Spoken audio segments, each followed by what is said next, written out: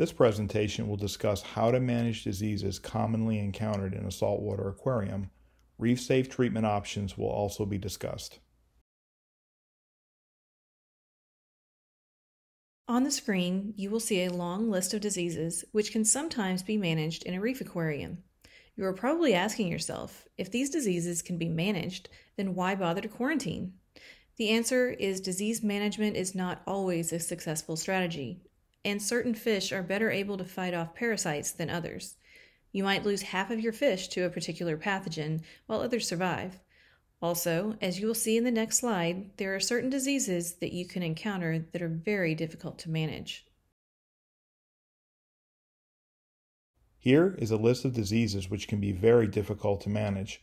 Probably the most infamous is marine velvet disease, which can quickly overwhelm a fish's natural defenses due to the sheer number of parasites produced.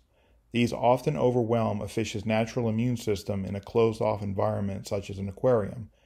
You'll also notice that flukes become unmanageable once they reach a fish's eyes.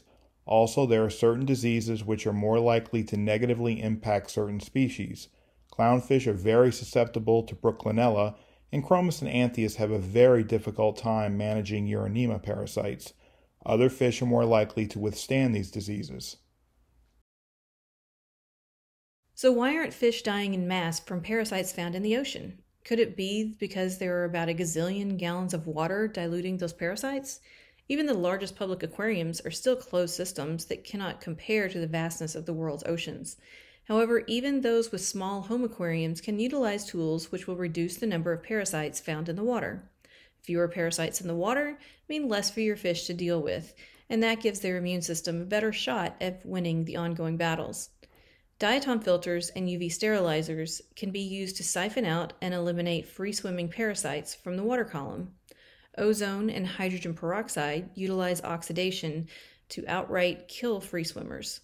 An oxidator infuses pure oxygen into the water and has been likened to putting an oxygen mask on a fish to help them breathe easier. This is important because oftentimes parasites attack a fish's gills first and can asphyxiate them.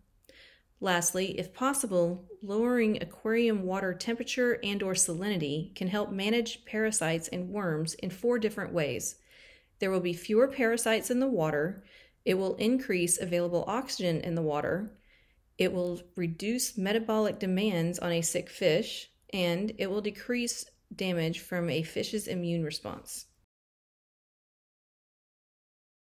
Fish don't eat flake food and pellets in the wild.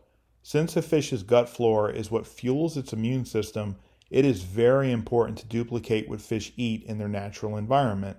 Also, live foods are always a good option. Anything that contains bacteria which benefits the fish's gut, which in turn boosts their natural immune system. You can give your fish's immune systems an additional boost by soaking probiotics, vitamins, amino acids, and beta-glucan in the fish food. Final thoughts. The key to disease management is keeping the overall number of parasites down while simultaneously boosting your fish's immune systems to deal with any parasites that survive. Proper nutrition is very important. A fish's gut microbiota is what fuels the natural immune system. There is some anecdotal evidence that using live rock instead of dry rock seeds an aquarium with natural predators of parasites sooner rather than later. Herbal remedies may boost a fish's immune system and thicken their slime coat to better withstand parasites. And there is at least one peer-reviewed study now which demonstrated that garlic possesses antimicrobial properties against a range of disease-causing agents, including fish parasites. So, food soaked in garlic may be a good idea after all. Thank you for watching this video. See links in the comments section for more detailed information on fish disease management, and join us on my forum for all reef aquarium related discussion.